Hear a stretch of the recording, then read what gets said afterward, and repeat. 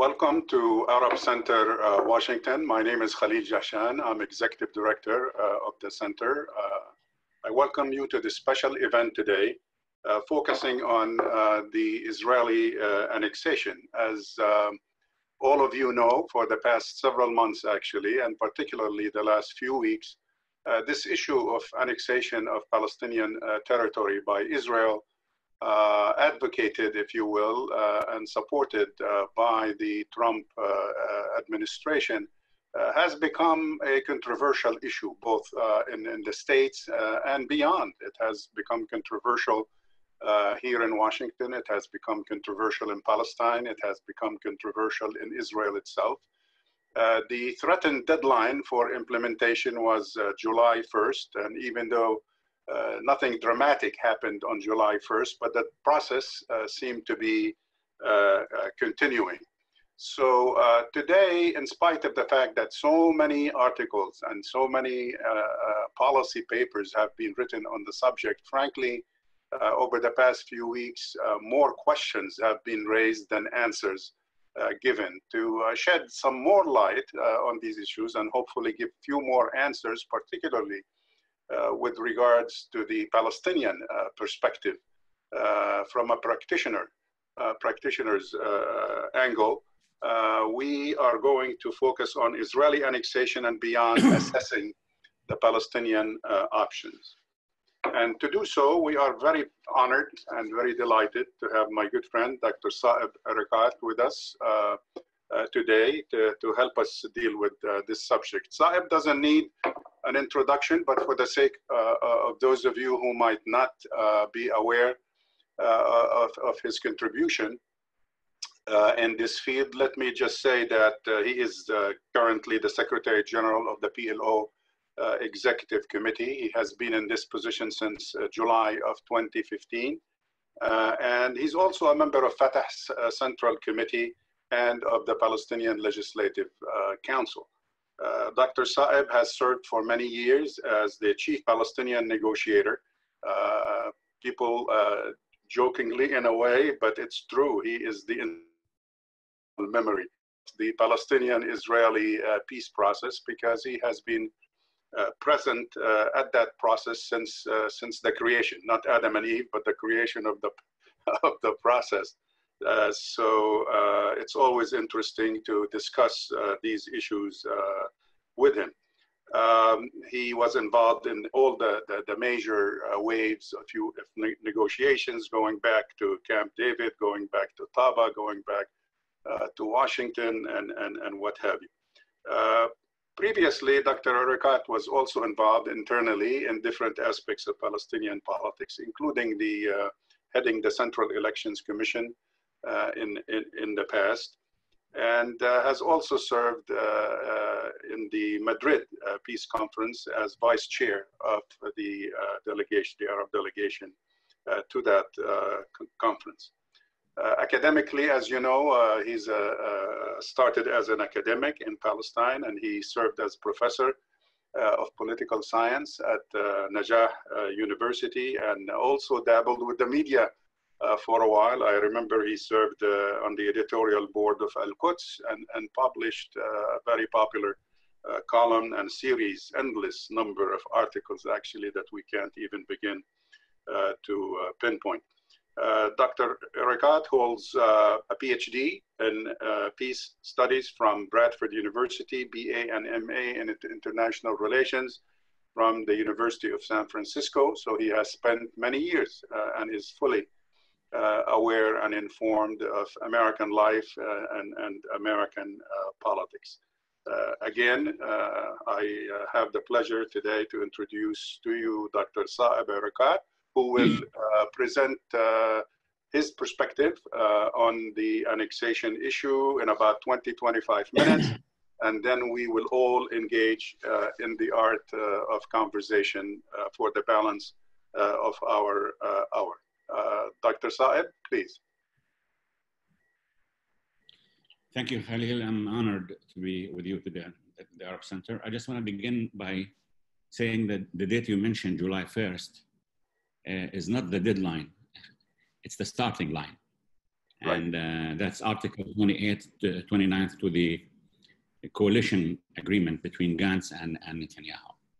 Just want to begin by trying to give a summary of the 51 pages of politics and the so-called Peace to Prosperity plan.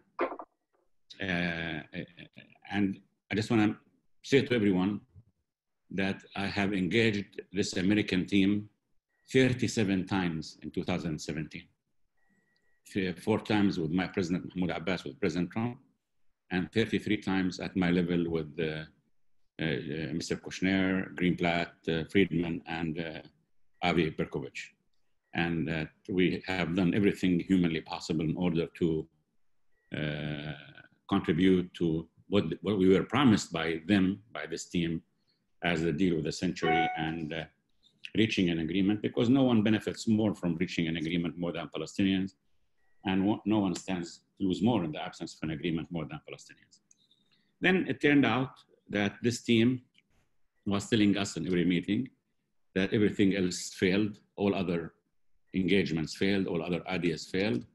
And so we were thinking, what will succeed? Yani, what will succeed? And then they decided to take my job as the chief Palestinian negotiator, and they thought that they know the interests of Palestinians better. And we heard myself, my president, the rest of the Palestinian leadership about the details of the deal of the century, the prosperity to peace or peace to prosperity, through watching TV, like you and like the Nigerians and like the Guatemalans, like everybody else. To cut the long story short, I can assure you, Khalil, and those listening to me, that Kushner copied and pasted Netanyahu's ideas. I would say 100% adaptation of the Israeli narrative, of the Israeli position in all core issues. And just to give a 3-minute summary, their position on board, we have agreed, and in the mutual contract between us and the Israeli, the contractual nature, is that there was a mutual recognition between the PLO and Israel. And then when there were issues like Jerusalem, border, settlement, refugees, security, and borders that will be negotiated between the two sides. And third, no side should take any steps that may preempt or prejudge the results of these issues outside the negotiations. And number 4, the purpose of the peace process was to implement resolution 242 and 338. They didn't say on the basis of, it said the implementation of the inadmissibility of acquisition of territory by force. Then the team came out with the idea, borders, and I'm quoting now, Palestine will have no borders with any Arab, with the neighbors, Jordan and Egypt. Palestine will have 1,700 kilometers surrounded by Israel. And there will be 17 Israeli settlements within the Palestinian territories. 16,500 Israelis will be under total Israel control and sovereignty. And there will be roads in the Palestinian areas, 170 kilometers, that will be under Israel sovereignty to serve their communications with the areas that they will annex. And there will be 106,000 Palestinians in 43 villages, also annexed, but they will not be given any rights equal to the Israelis. And then the Palestinians would live as described by Netanyahu, and he used the terms enclaves. And security, the overriding, west of the Jordan River, Israel will retain the overriding security responsibility, period. Israel will have total control of airspace, territorial water, international passages, and electromagnetic spheres. And then the current wall, separation wall or annexation wall or apartheid wall, will be demolished and will be replaced by a wall that's 4 times the length and the size of the current wall. And Palestinians will live in enclaves, and they can't do anything without the consent of the Israelis. And if they want to build a church, a mosque, a school, a road, they can, but as long as it doesn't contradict with Israel's interests and Israel's affiliation. Jerusalem, united with the old city, will be under full Israeli sovereignty, and the freedom of worship to the holy places will be in the hands and control of the Israeli security forces. And the Palestinian capital will be Kufr Aqab, Shafat refugee camp, and Abu Dis, which are areas totally outside historic Jerusalem for Christians and Muslims. Abu Dis, Kufr Aqab, Mukhaim Shafat, Shafat refugee camp, that's it. As far as the refugees are concerned, no rights to return to Israel. And those who would return to Palestine will be subject to a veto. Israel will have a veto on every single one who wishes. If Khalil Jashan wishes to come back to his country, you have to get the approval, not of your so-called state, but from the Israelis. And there'll be an international mechanism that will deal with this and compensations and housing. But also there'll be another international mechanism that will deal with compensating Jews who from the Arab countries. And as far as the other issues are concerned, the borders and settlements, and then then it says that between west of the Jordan River, it is the historic Jewish land. So they drop Palestinian narrative, Arab narrative, Muslim narrative, Christian narrative. And once we accept all these conditions for Israel to be Jewish state, Jerusalem, united capital of Israel, whatever they said to you, then we may have a state and call ourselves a state, but we should know that it is will not have any symbol of sovereignty. It'll be a fake state, just by name, just to satisfy our feelings. Now, this is the summary of the plan. And by the way, they were so smart in terms of thinking of how to fool people, because I believe this team was the combination of arrogance and ignorance. I'm not being dishonest here. I'm really saying the truth, because they have a line, they say that peace based on the truth. But realizing and reading the 602 pages of minutes I have with them, I think these people constituted the combination of arrogance and ignorance. And they introduced the plan, and now what they are doing is, at this moment, they're studying what would the reaction of Palestinians be, their tactics, is let's see and say that there are differences between American administration on annexation. The next day, there are differences between Israelis on annexation. The third day, there'll be a phone ringing on your side, Khalil. There's a phone ringing in your side, Khalil. Okay, we got it. Okay, you got it.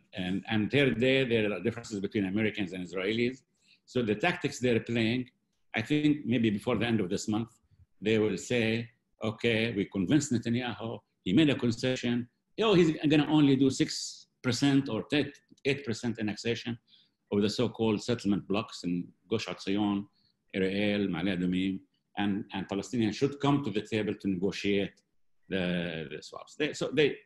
And that's their game. Their game is to use the terms we used in previous negotiations. They use the term Palestinian state in a different context, totally a fake state.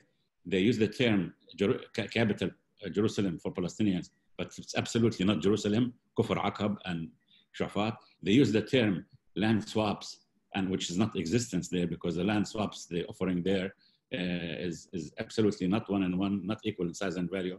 They use the term security for both, but they kept everything in hands of Israel. And so the terms that were used to fool the world in two pages minutes, they distribute to the world to say, oh, we're giving Palestinians a state, we're giving Palestinian security, we're giving Palestinian capital in Jerusalem, we're giving this and this and this. It's just a game of deceit that they play. Now, they're studying how will the Palestinian reaction be. Will Palestinian Authority collapse?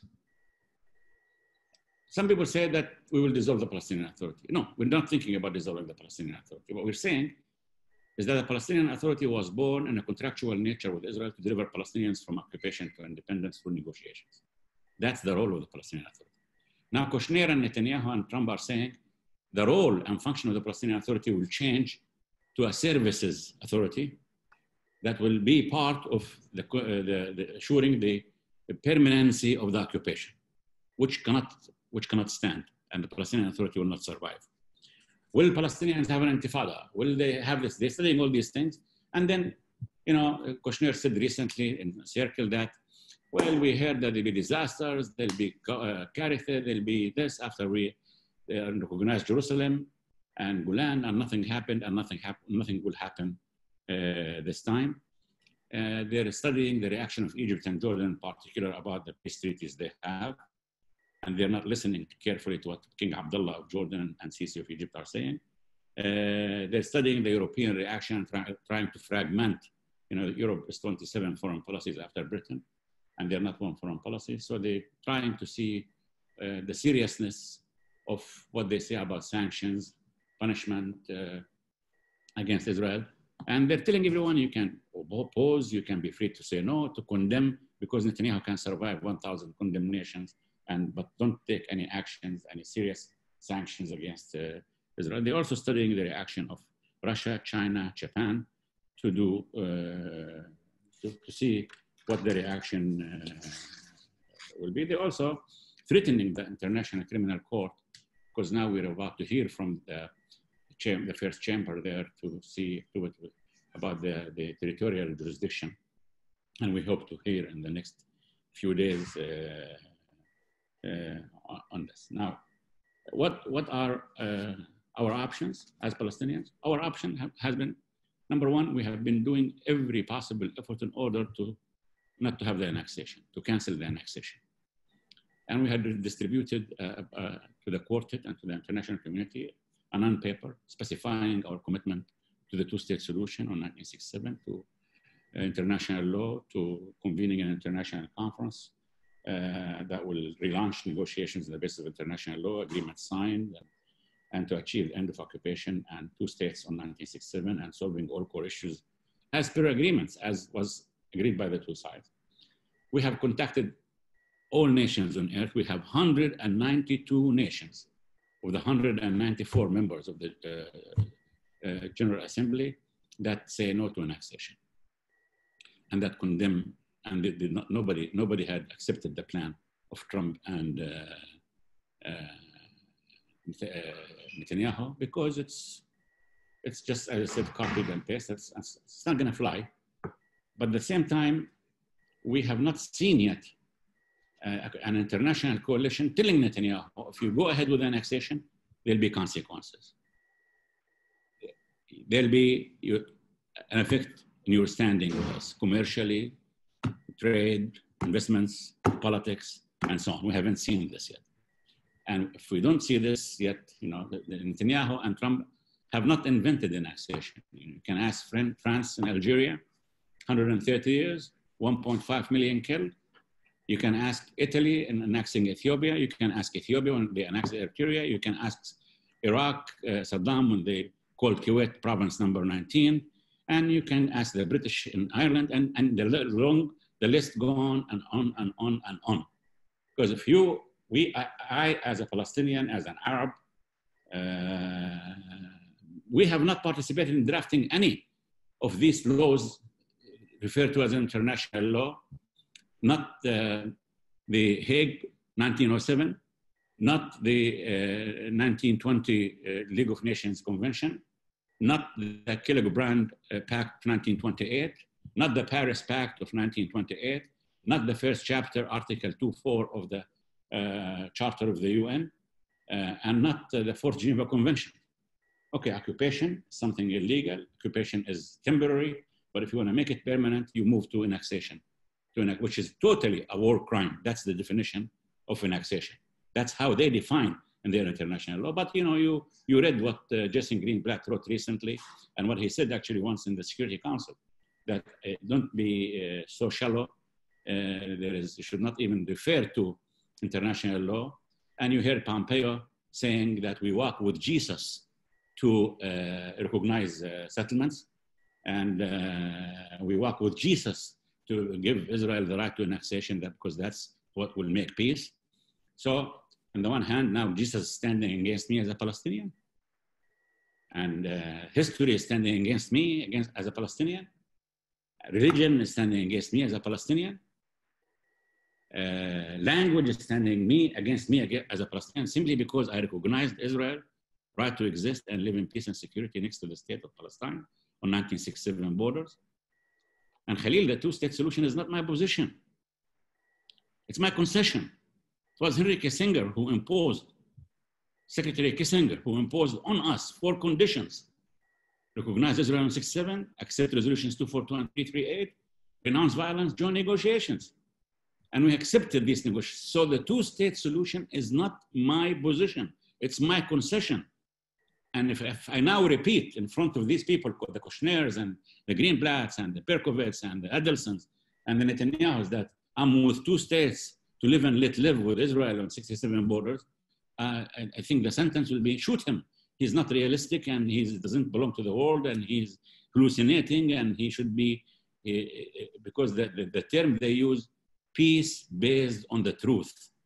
And the truth is that this team and their package constitute the ultimate arrogance and ignorance combination. Now, I'm sure that they will move to annex somehow, irrespective of that we've seen some really encouraging movement in the Congress, in the Senate, against annexation, calling for 2 states, rights to determination for Palestinians. And we've seen the think tanks, and we've seen the universities, the churches. We've seen a major change taking place in the US, which is really very encouraging, and we should build on it. And I really want Palestinians, all the time we're repeating this, to tell them this is not who the US is. Trump and his team does not represent who the US is. I'm not saying that other administrations were not biased towards Israel, but no one had come to copy and paste the settlers' council's positions and Netanyahu's positions and put it as a fair package that Palestinians must accept and they must be dictated upon. So they move with this. The changes in Palestine, and Palestinians will be alienating themselves from the 2-state solution, and their position will develop to 1 state equal rights, because Netanyahu and Trump are offering them now 1 state, 2 systems.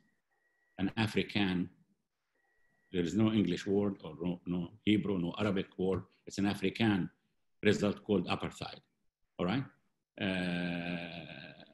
So what will happen at this time? Okay, the people like ourselves who have lived their lives and devoting it for the 2-state solution to live and let live and so on, yeah, we will be destroyed. That's what Netanyahu has made intention, because at that moment, he will tell the world, we cannot accept what they're offering, 1 state, equal rights, that will diminish Israel, its Jewish nature, and so on. And they don't accept what we offer them as peace, apartheid, that is good for them, and they should try it at least. That's one part of Palestinians. The other part of Palestinians is the other groups, Hamas and others, who don't believe in 2-state solution. And that's why Netanyahu is very, very keen at keeping the split between the West Bank and Gaza. Because if you don't believe in the 2-state solution, come on, that's a common ground. If you don't believe in the PLO as a sole legitimate representative of the Palestinian people, that's also a common ground. Because I think, Netanyahu's doctrine, he believes that a strong and prosperous Israel needs conflict and not peace. Matched and combined with the Trump's doctrine that nations are either born to be strong or to find strong nations to protect them at the right price, you will have a system that can excuse anything and can do anything towards chaos, lawlessness, and bloodshed. And I think that's where we are today. If they go with the annexations, we have done our best in this leadership, President Abbas, Saeb Erekat, all the PLO leadership, to preserve the 2-state solution, to preserve the chance for solving the problems by peaceful means, and in accordance with agreement signs and international law, and ending the occupation. And you have Netanyahu and Trump, who are determined that this no longer works, and what works is 1 state, 2 systems, apartheid. And this will I'm speaking to you from the house I was born in. I was 12 years old when the occupation came to my hometown, Jericho. I'm 65 now with 8 grandchildren. The day after the annexation, I'll be a Christian, a Muslim, Palestinian. This will not change. And maybe there'll be more roadblocks and so on. But today, from here, Jericho, to the Mediterranean, I, the Christian, Muslim, Palestinian, am 50.9% of the population. Once again, 50.9% of the population. Friedman and Netanyahu and Kushner are 49.9% of the population. The question to them today, what are you going to do with me? You want to keep Gaza? You want to have Arabs support Gaza so you keep the split because you realize that there will not be a state without Gaza and there will not be a state in Gaza? Is that your choice? You want to turn this conflict into a religious conflict? That's the worst thing that could be the outcome of this administration. Because Khalil, you know, and your audience should know, that as Palestinians, Judaism to us was never a threat, is not a threat, will never be a threat. We don't fight the Israelis over something written in their holy book. Our conflict with Israel is a political one, territorial one, narrative. But these people, when they say that they walk with Jesus to legalize settlement, this is not who Jesus is. This is not who the US is. This is not who human beings are. Because putting Palestinians and Israelis in harm's way. 3 weeks ago, I lost my nephew. This is the second one in 2 years. Shot and killed in cold blood. And the excuse is there, all right? That's the destiny that Trump and Netanyahu want for Palestinians and Israelis. That's exactly what they design, what their design will produce. The last thing I want to say about Arabs and all what they say that Arabs are moving in normalization with Israel and this and so. I know that Kushner used everything in the book not to create normalization. He wants to create alliances between some Arab countries and Israel against Iran, against this and against that. This will not happen. This cannot happen. This cannot happen. We have to defeat extremists. ISIS is not, as the people in the United States scholars say, an extremist Muslim movement. They have nothing to do with Islam. These are thugs and murderers and killers. And ISIS is 803 in my research of those who went to mosques to use God, not to worship God. And we should defeat these forces of extremism. And if we want to defeat them, 2 things are needed. Because Trump did not develop the technique to kill ideas with bullets. He did not develop the techniques to prevent ideas to travel with or without visas. They travel. Number 1, peace between Palestinians and Israelis. And here you don't need to reinvent the wheel or eat the apple from the star. It's going to be 2 states, the state of Palestine with East Jerusalem, its capital, to live in peace and security next to the state of Israel in 67. And the second thing you need in this region is democracy in the Arab world. And anyone who says Arabs are not ready for democracy is a racist. Actually, the real threat on us as Arabs is neither this country or that country. It's us, Arabs. 58% of us are less than 20 years of age. And this is the time to revisit our economic structure, social structure, educational structure, health structures. That's what's needed. But when you have an administration that is putting everything they have against the Palestinians, they have taken 48 steps to punish us, including defunding hospitals in East Jerusalem, the only cancer center, the only eye center, defunding UNRWA, refugee camps, closing our office in Washington, closing the American consulate that did a brilliant job in serving Palestinian-American relations since 1844, and 48 steps just to punish Palestinians simply because we want a fair deal. And peace is, at the end of the day, peacemaking is about negotiating, reaching a common ground between the 2 sides that will enable them to stand in front of their people and say, we did not get you everything, but what we got is fair. Now, the Trump administration and Netanyahu want me to stand in front of Palestinians and say, oh, I'm sorry, I had to accept this because had I not accepted this, I would not have hospitals, schools, universities, roads, living, salaries, and so on.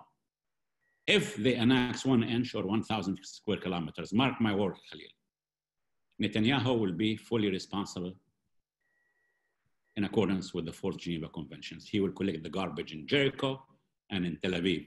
He will be responsible for everything because the authority will not be an instrument for the permanency of this occupation. Thank you very much. And I took some more time. That's all right. Saeb, you have a question from Saeb Erekat, referring back to your earlier statement that over the past 30 years since Madrid, there's been kind of an abysmal failure in delivering to the Palestinians. What make you think, as the Palestinian Authority today, that you can be able to deliver to the Palestinian people at this late stage without putting forward a viable plan yourself? No, we have a plan. Saeed knows very well, and everybody who follows us knows very well, that we have done everything humanly possible in order to build our state institutions. We have done everything humanly possible to move on and the agreement signed, because the self-government has a concept of limitations on us. And the Israelis, various governments actually, not Netanyahu alone, all the time they thought that the Palestinian state is a threat on them. And the idea today is that either the Palestinian Authority will take Palestinians towards independence, or the Palestinian Authority will be destroyed. We cannot be part of any scheme that will make us a tool in the making the Israeli occupation permanent, the permanency of the occupation. That's impossible. So we're not talking about dissolving or authority and people's needs and so on. Yes, it's our job to provide people's needs. But if people's needs here, the cost will be to dissolve the Palestinian national movement and Palestinian national identity and the liquidation of Palestinian rights to determination and statehood, we're not going to be part of that. We're not going to be part of that. And I'm saying it in the full sense of the word. Netanyahu will be fully responsible. In 1992, they used to pay salaries, the occupation. They used to collect garbage. They used to pay teachers, nurses, doctors, and they will do the same. And the PLO will continue being the sole legitimate representative of the Palestinian people. We are 13 million Palestinians worldwide. No difference between one who lives in Washington or Buenos Aires or Alaska or Lagos or Jericho or Gaza or Jerusalem. Just one thing about Palestinian nationalism is, what do you do in your profession to bring Palestine back to the map? I don't want people with red pens to correct what I do wrong, and so on. I'm not saying I don't commit mistakes, but when I work 24 hours a day, 7 days a week, the last thing anyone is going to be standing to me and carrying a red pen to tell me this is right and this is wrong. Show me your work. Show me what you do to bring Palestine back to the map. That's what I ask every Palestinian to ask themselves every single day, right? So we are in no position today to speak about options. One option, he moves with annexation, he will be responsible from the River Jordan to the Mediterranean. Palestinian Authority will not be part of the permanency of the occupation under no circumstances. Thank you. The next question is from Professor John Quigley. He says, annexation means termination of belligerent occupation. With no longer having military necessity, Israel will have no legal basis for retaining use right of Palestinian-owned land on which settlements have been built. Is there a plan to resort to the UN Security Council or a conference of the parties to the Fourth Geneva Convention to enforce the use right of Palestinian owners? Actually, yes, there is a plan for the Security Council, and we know our limitations there. There is a plan to convene, and we contact with the gavel holder, Switzerland, to convene a meeting for the contracting parties of the Fourth Geneva Convention. And there is a big file that's being prepared on annexation and settlements. The one on settlements, we already referred. There was a referral on it to the ICC, the International Criminal Court, and there'll be a new one concerning the annexation, because I think Professor Quigley is right. It's just moving occupation towards permanency through means of trying to legalize it, because a superpower can legalize things. That's what they think. I haven't seen it before, but I'm seeing it now. All options are open in this field, but the only thing is that I don't think that and when I say that I'm 50.9% of the population today, I'm not making a threat to anyone. All I'm saying simply, they have you know, can they really have us in prison camps and start eliminating us? I don't think they'll do that. Not because they're worried about the reaction from the world or countries or something, because they know very well Palestinians will not stand up in lines waiting to die. We will not do that. And they cannot have mass transfers for us, because at the same time, we will not stand on lines to be transferred. And we will not leave our territory. And we say it with the full voice. We have the full right to defend ourselves, and we will. We will. We have sought peace because we valued lives. We want to save lives, and we want to live and let live with Israel, and we recognize Israel. But if they have, in the 21st century, people who believe that they can, through force and through intimidation and through blackmail and through economic measures and punishment of the Palestinians and using everything, word in the book in the international community to bring us to our knees, this will not happen. So the question is to them today more than me. What are they going to do? Maybe in the short term, Netanyahu is happy, satisfied, he's going to win the elections next time, and Trump is, and Children Adelson will be happy at him, and Kushner and all these ideologues. You know, when you deal with people who believe that, you know, I was told by them that we did not recognize Jerusalem as Israel's capital. It's God who did. When you get to the level of this way of thinking, of statesmanship and superpowers. You know, there was a US president called Theodore Roosevelt. He said the White House is an office of international morality. And I couldn't agree more. I couldn't agree more, because the more power, the more morality and responsibility should have. But this White House needs giant statesmen, not people who think, you know, of buildings in New York, real estate agents. We're not a building in New York to be dealt with in the minds of the consequences of this. Let's play this game. Let's use this term and use the other term. And as I said, you know, the question to them is valid. We have recognized Israel. They did not recognize Palestine. We have come a long way on all the negotiations, and people know the truth by now, even though the blame game, finger pointing, everything is pointed against us, and this web of lies and immoral and business they deal with us on daily matter to prove their point. And then what have they done? Have they recognized the state of Palestine? No. Have they recognized the right of Palestinian people's self-determination? No. Have they recognized the right of Palestinians' ownership to their land? No. Even the people of East Jerusalem, who have been annexed since 1967, de facto and legally in 1980, they're not residents. That's the truth. So it's such racism, such apartheid, and such a system that functions in 2020, and it's tolerated and act with impunity.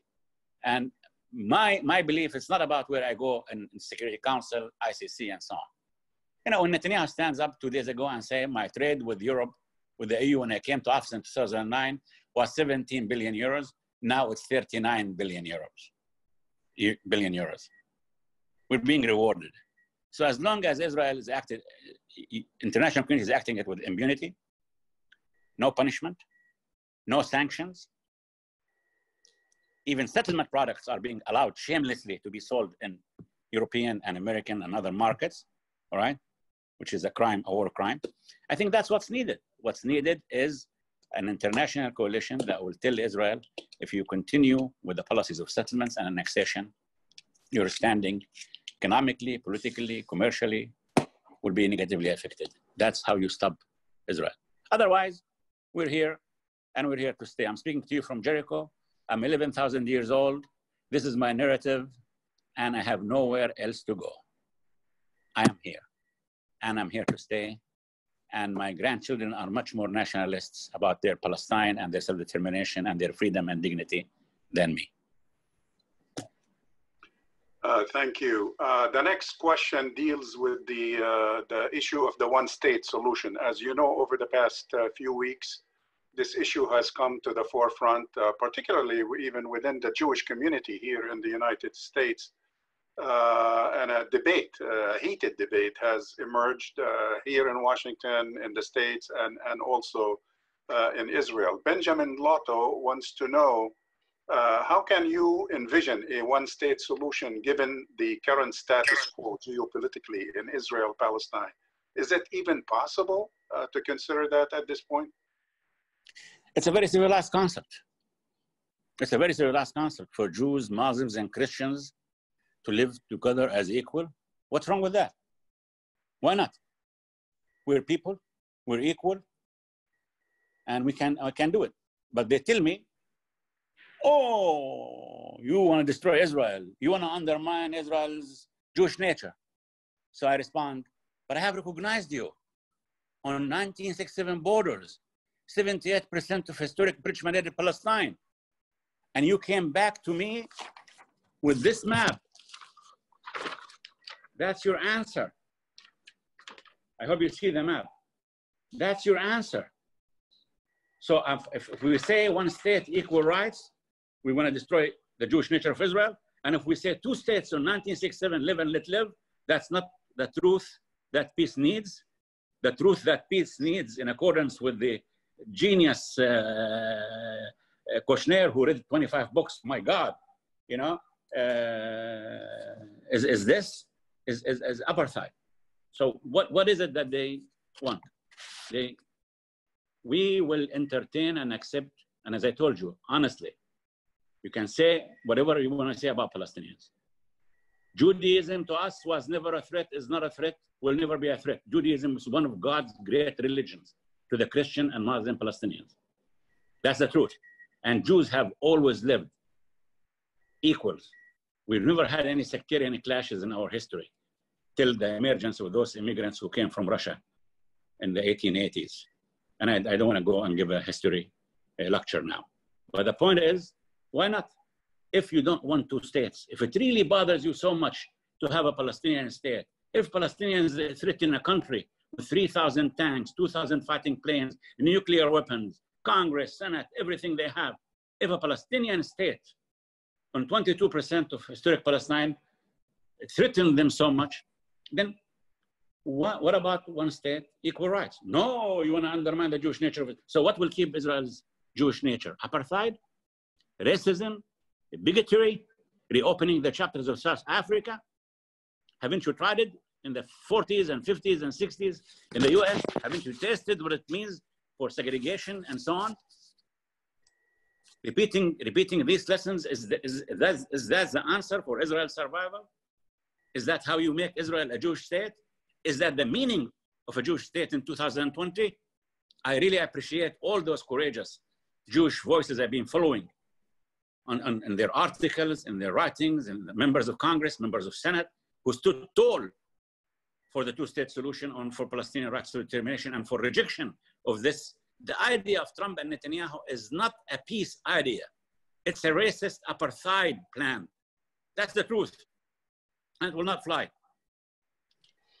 Our next question comes from Mohammed Shinawi from the Voice of America. How would the Israeli law of 2014 requiring a referendum to allow any Israeli prime minister to give back any annexed lands impact any potential peace talks with the Palestinians, including swaps of land?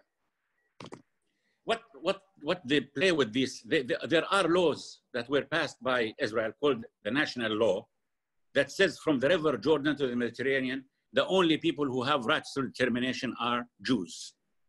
The only language is Hebrew. Imagine in the land of Al-Aqsa Mosque and the Holy Sepulchre and the basis of Arabs and Christianity and Islam, the Arabic language is no longer an official language here. And people other than Jews don't have the rights to determination. They have laws that called sterilized roads. Sterilized roads. I cannot use these roads. They sterilized out of this pandemic. Okay? They have buses called sterilized buses. Okay? They still make me go with an ID that's green in color. Theirs are yellow, blue, I'm sorry. Their car's license are yellow. Mine's is red, is white and green. So we all know, I know in practice that this is a racist, bigots, apartheid state. That's true. So what do they want to do? They don't want two states. They don't want one state. They want to maintain one state, two systems, and this will not fly. This will not fly. Dr. Erekat, you know the U.S. very well. You spent a lot of time here. And do you think that if November 3rd, the elections replace, if you will, Mr. Trump and Biden takes over as the next president, do you think U.S. policy will change and some of these issues that you have been raising might be reversed in the future regarding Palestine? Absolutely, absolutely. If they look for peace and security and defeating extremism in this region, Trump did not develop the techniques to kill ideas with bullets.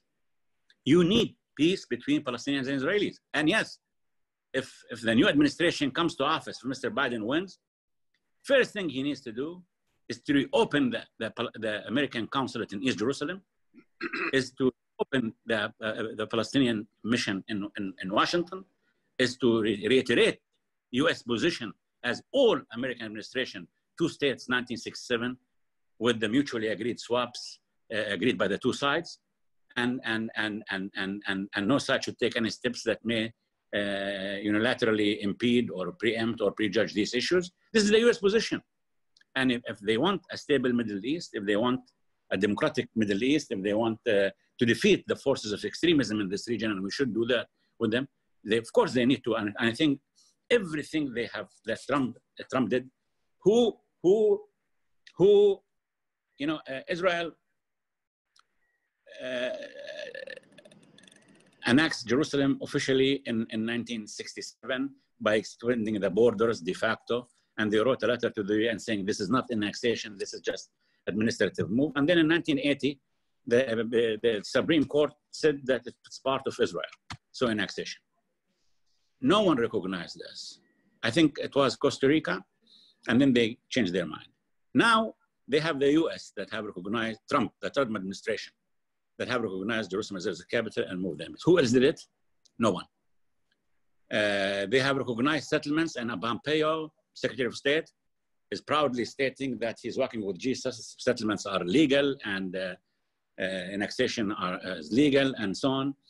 And once again, this is not the Jesus that we know. This is not who Jesus is. Jesus never, in any verse, said anything against Palestinians. Jesus loves Palestinians as much as he loves Nigerians, Jews, Guatemalans, Arabs, Chinese. That's what Jesus is about. Jesus is not about conflict, bloodshed, and murder. And this should stop. Turning this conflict into a religious one should stop immediately. You can't keep your ideas to yourself, because we have enough in our sides who want to turn this conflict into a religious one. Don't you think we have Muslims who believe that this is Waqf territory? Don't you think that there are people on my side who refuse to shake my hands because I negotiate and recognize Israel? And to whose interest you're trying to change this conflict from a political one into a religious conflict? This must stop.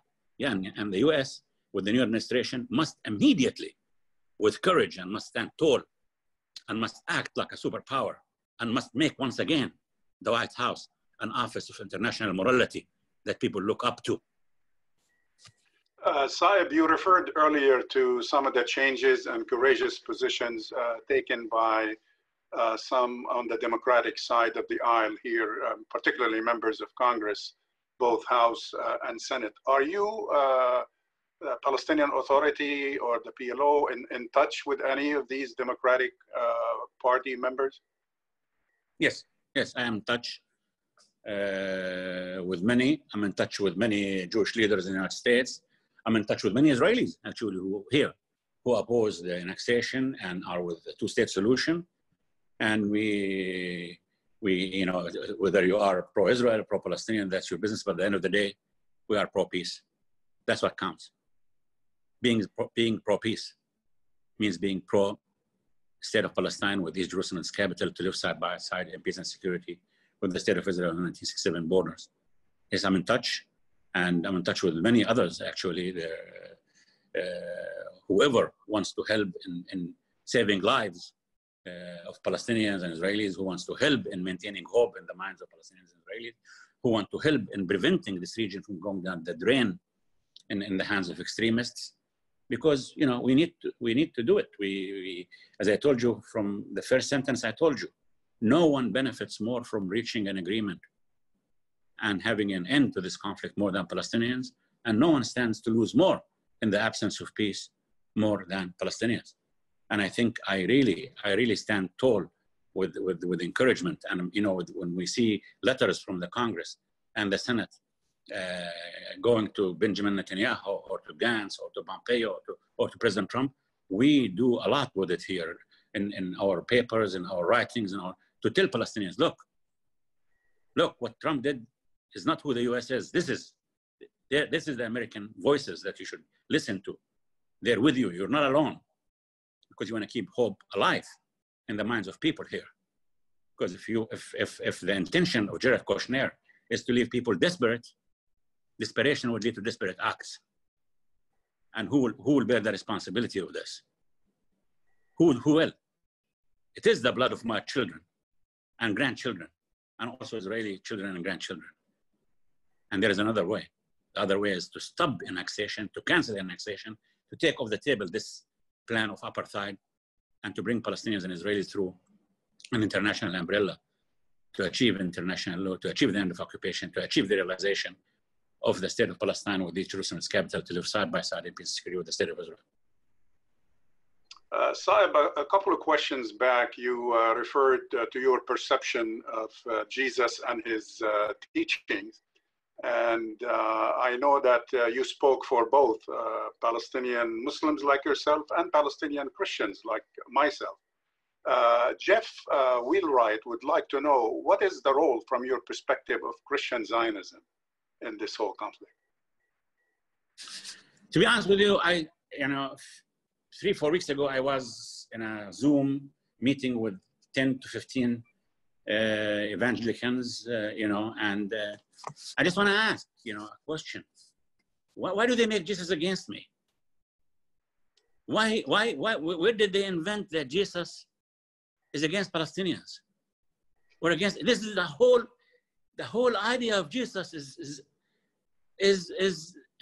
the other side of life. It's forgiveness. It's living and letting live. It's graciousness. It's saving lives. Even in the books of Jews, in the Judaism, one drop of blood is equivalent to the whole universe. So those individuals who use mosques, churches, and synagogues to make Jesus or my prophet, Muhammad, or Moses look like they are with conflict and bloodshed and so on, this is not the religion we know. This is not the Jesus we know. And somebody needs to stand tall for them and tell them, this is not Christianity. This is not Christianity. Christianity is not about, hating Palestinians or forcing the Palestinians out of their homes or demolishing Palestinian homes or extrajudicial killing of Palestinian children or preventing universities functioning or hospitals working. How can they? How dare they? And where do they get this from? We have 13 churches in Palestine. I will declare it with full voice. We will maintain the status quo of all religions. That's the truth. That's the truth about us. And we have never, and I say again and again and again, Judaism, my conflict is not with Judaism. It's not against Judaism. On the contrary, I want to live and let live. I am with the two-state solution. I'm with the state of Palestine, with East Jerusalem as capital, to live side by side the state of Israel in 67 borders. That's for the 6th time I'm repeating it so people can hear that. And I know this is not popular to say here in Palestine today, because I think the majority of my people are telling me to shut up and enough. And they want to go the other way of one state, equal rights. But I'm also entitled to my opinion. And I believe that if not this year, in 10 years and 50 years, Palestinians and Israelis will come back, sit down. But the question will be, Khalil, how many would have lost for our children in 50 years. And you know what's the worst thing in life? I'm telling you from my experience, my both nephews in less than 2 years. The worst thing that could happen to any person on earth, a mother and a father, is to take their loved ones to the cemetery to bury them. It's the other way around. They should take us to the cemetery. And if those Christians believe that we should take our children to the graveyards, and Trump and Netanyahu believes that we should continue taking our children to the graves, that's a new teaching, that's a new vision, that's a new, I don't think it's anything relating to humanity or to us as human beings. Heresy is the word from a Christian perspective, Saeb. At any rate, you just mentioned that some people in Palestine are not happy with your position and the way you articulated it. And I'm sure you've faced some tough questions before, which takes us to Abdul Hamid Siyam, who is asking basically, would you admit that you are part of the problem and not part of the solution at this time when you consider that discrepancy in public opinion in Palestine and the positions of the authority? I tell Abdul Hamid I cannot stand guards on people's lips. I haven't developed a technique yet. I can't stand guards on people's lips. I can't start in Palestinians' way of thinking. I think every person in Palestine, every Palestinian out of 13 million Palestinians has the full right to express themselves. But I tell Abdul Hamid I did not come to any of my positions without being elected, whether it's in the Legislative Council, in Fatah Central Committee, in the PLO Executive Committee, in every job I do. I was not elected by 92%. I think the last elections I was elected by 52% of the votes. And as far as your question or the insinuation you put to me, so I was 13 years old when the settlements began. I was 12 years old when the occupation came to this house, my house that I live in Jericho. I'm not responsible for the continuation of settlements. It's not my wrongdoing that I wanted to engage in peace based on international law to achieve the two-state solution. I don't regret any of this. The mistake is to those who, when given the choice between peace and settlements, they chose settlements, and they chose dictation, and they chose the arrogance of power, and the arrogance. That's the mistake. So if you want to insinuate, Abdul Hamid, that it's my mistake that we have more settlements because I agreed to negotiate, you're wrong. There is nothing wrong with negotiations. Negotiation is not an objective by itself. It's a civilized tool used between any individual or another when they have problems to solve it through talking, okay? And bringing the common ground. So settlements were going on before we began the negotiations. Confiscation of lands, home demolitions, war crimes, siege, closures.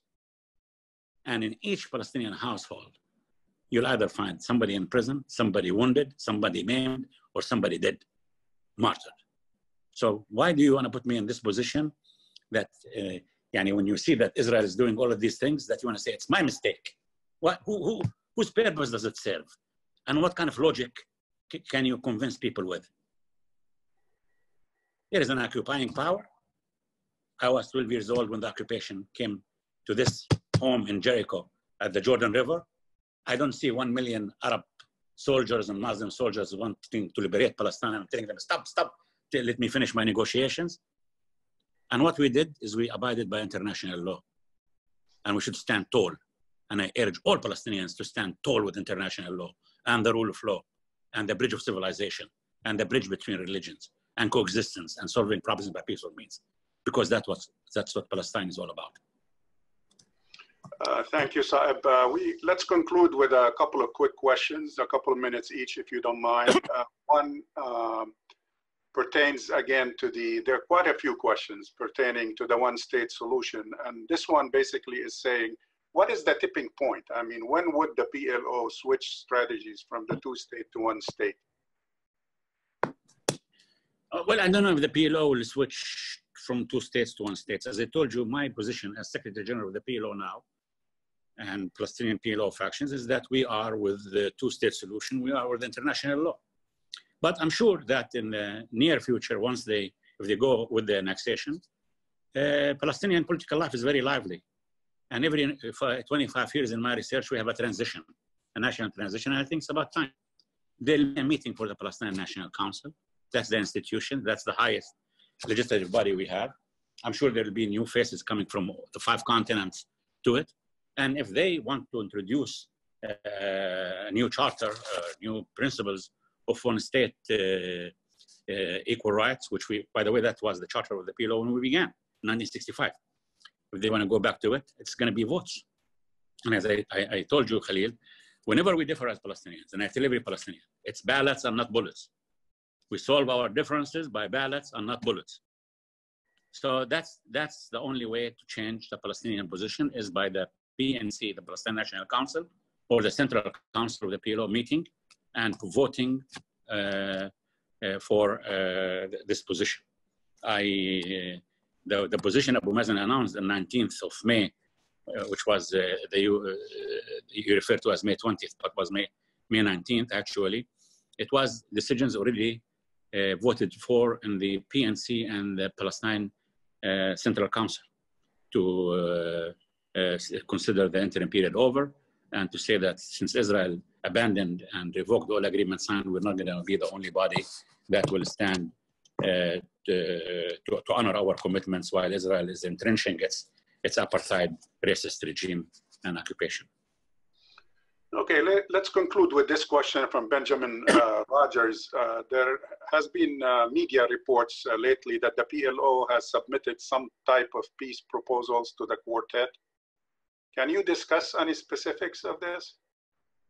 Yes, there was a letter sent by me actually to the quartet members and an on-paper distributed worldwide because nations have asked us where do we stand, and we reiterated our position that we are fully with international law, international legitimacy, Security Council, and General Assembly resolution, and we summarized where the negotiations have reached in every single issue, and we expressed our readiness to take part of an international conference with full responsibilities on the basis of international law, on the basis of relevant resolutions of the Security Council, General Assembly, agreements signed, terms of references agreed upon, that will ensure the end of the occupation and the establishment of Palestinian state or the realization of the independence of the state of Palestine on 1967 borders with East Jerusalem its capital, and solving all core issues, including refugees, in accordance with the relevant international laws within